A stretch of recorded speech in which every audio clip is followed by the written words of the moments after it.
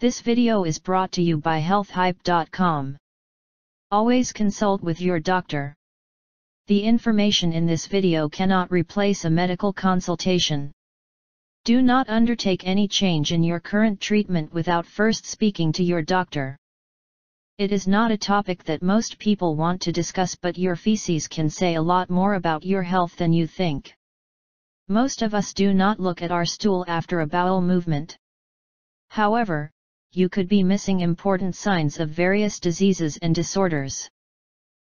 It is important to take note of 3 characteristics about your stool. This can help you spot some diseases in the early stages.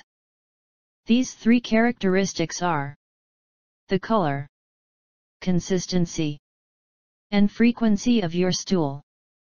It is important to understand the transit from the mouth to the rectum. Food that enters your mouth is passed down your throat and esophagus when you swallow. It then goes through your stomach where it is partially digested. Small amounts of this partially digested food is released into the small intestine. Digestion is completed here, and what is left is then passed into the large intestine. Stool is formed in the colon of the large intestine, where it is stored until it is ready to be passed out during a bowel movement. Movement through the small intestine is a long process, since this part of the gut is almost 20 feet long. The watery residue that remains enters the ascending colon, where fluid is reabsorbed. The stool transitions into a mush within the transverse colon and then into a solid mass in the descending colon.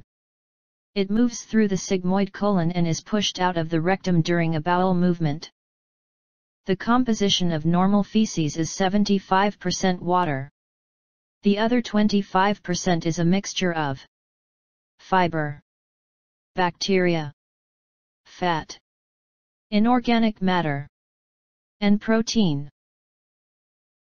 The normal color of stool is a tan to dark brown color. When the stool is lighter than normal, or even a pale gray to white in color, then this can be a sign of liver disease. On the opposite end, stool can appear dark than normal and even black in color. This can be a sign of bleeding in the gut, and the dark tarry stool is known as melena. Equally important is the consistency of the stool. The Bristol stool chart describes 7 types of stool based on consistency. Type 1 and 2 is lumpy stool. This is commonly seen in constipation. Type 3 and 4 is sausage-shaped and soft. This is normal stool. Types 5, 6, and 7 is looser in consistency and even watery. This is seen in diarrhea. The other important clue about your health is how often you pass stool. Individual bowel habit can vary from person to person. Some people may pass stool up to 3 times a day. At the other end, some people pass stool only 3 times within a week. This is considered normal. If you pass stool more than 3 times a day, then this is usually an indication of diarrhea. Similarly, if you pass stool less than 3 times a week, then it is a sign of constipation. Diarrhea and constipation are 2 common symptoms. It can occur with diet, lifestyle, medication, various disorders, and a host of diseases. Some of these conditions can be serious and even life-threatening. Never ignore diarrhea or constipation, especially if it is persistent, with other symptoms like blood in the stool and unintentional weight loss. Thank you for watching this video brought to you by healthhype.com. Speak to your doctor immediately if your symptoms persist or worsen.